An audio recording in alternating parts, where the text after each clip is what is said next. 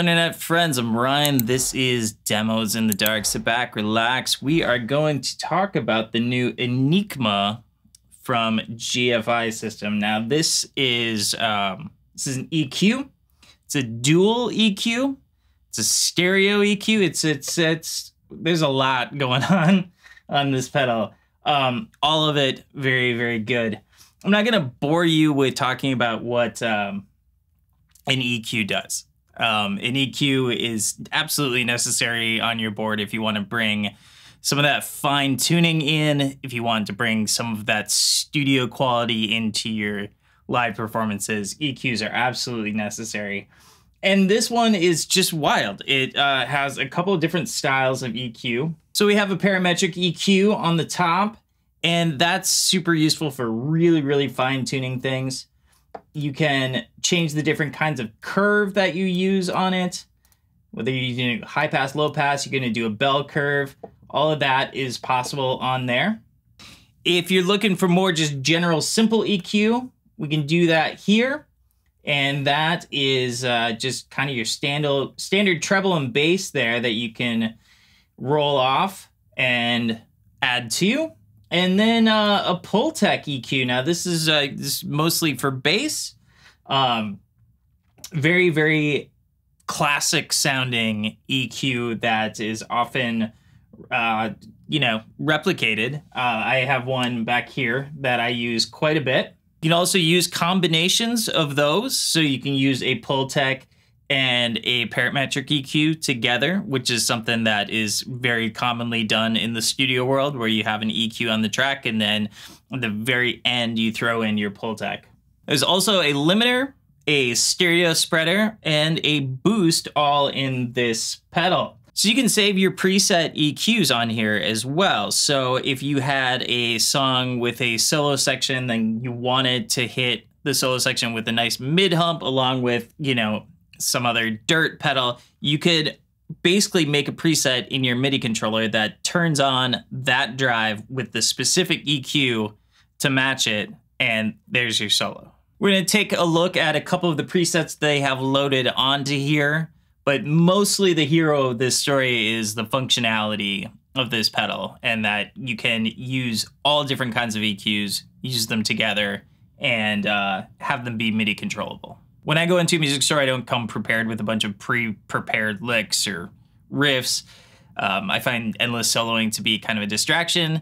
So typically what I do when I'm trying out a piece of gear is I just play long, simple chords, very simple parts, so I can concentrate on what it is that the pedal itself is actually doing. So I have a Sipe Guitars OH20 here, and I'm running into a Silktone amp. Silktone amp sounds like this.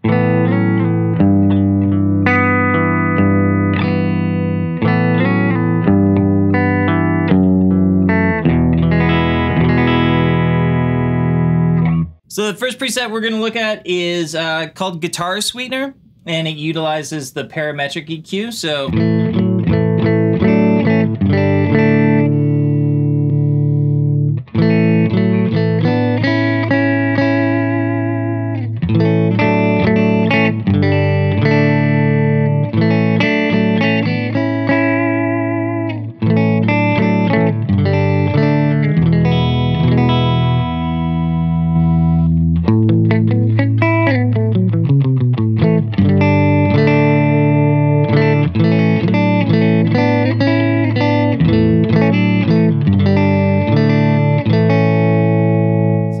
Something I used in the track a lot to get really thick jazzy sounds out of single coils. So you see a low mid hump there, pretty serious dip in the very high mids.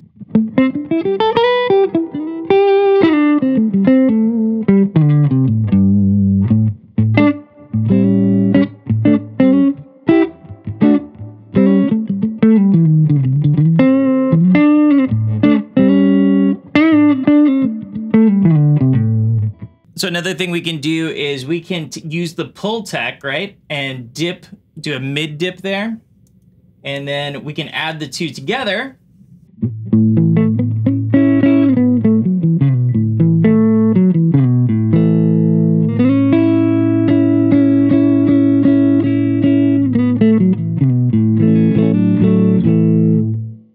go back to just the parametric.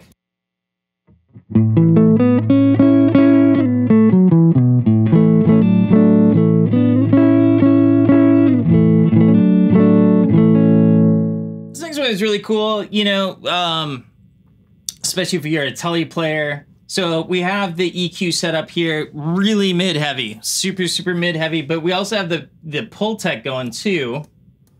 And that has another pretty significant mid-hump there. And then we add that parametric EQ in with it.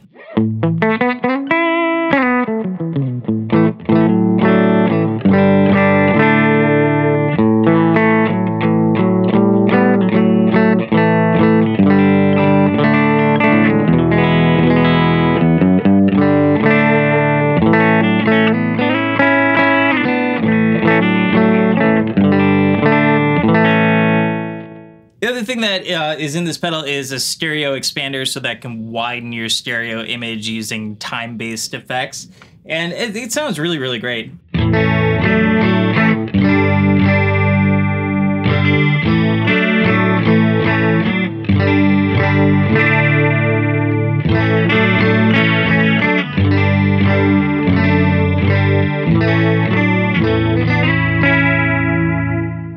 That's all I'm gonna show you. I mean, it's an EQ, you know, like it does what it does. It's everything. It's the finisher. It's everything.